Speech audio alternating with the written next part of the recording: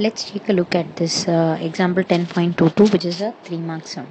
You have to prove that the total probability is 1, and of course we are going to use the Poisson method.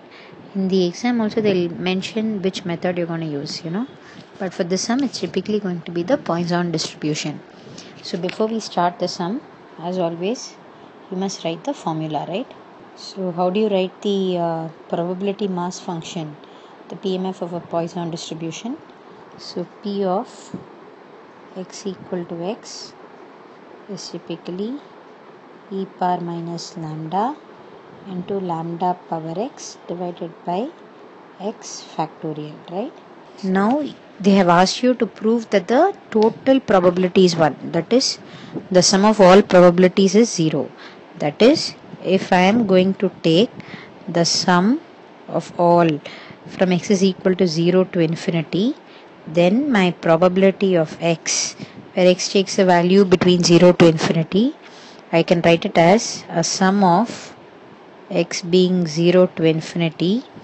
Substitute this formula here, right? So it's going to be e power minus lambda power x by x factorial. Now I'm going to expand this formula and write for 0 to infinity. Right, so it's going to be e power minus lambda power 0 by 0 factorial plus e power minus lambda power 1. Now in place of x I write 1 by 1 factorial plus e power minus lambda power 2 by 2 factorial. Obviously I can't go on until infinity, so I'm saying dot dot dot, right? Now in this, which is common here, right, in this expression, can I say that e power minus lambda is common, right? So let us check it out. So now it will become lambda power 0 is 1 and 0 factorial is 1.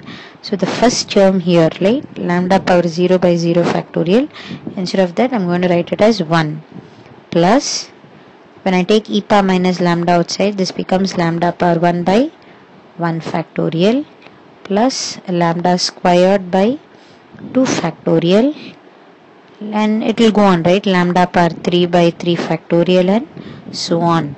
Now if you remember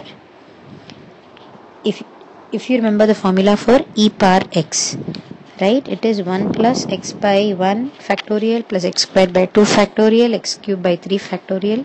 So that's going to be the same formula we're going to use here. So this will be e power minus lambda, and we're going to replace this whole series here with e power lambda, because we know the formula for e power lambda or e power x is 1 plus x plus x squared by 2 factorial, x cubed by 3 factorial and so on. Now when I have two powers like this which is multiplied, I'm going to add these two powers, right? E power minus lambda plus lambda, which is nothing but e power 0, which is equal to 1. And this is what we were asked to prove, right? The total probability is 1. So this is what we have proved by Poisson distribution. Right? It's quite a simple sum to follow.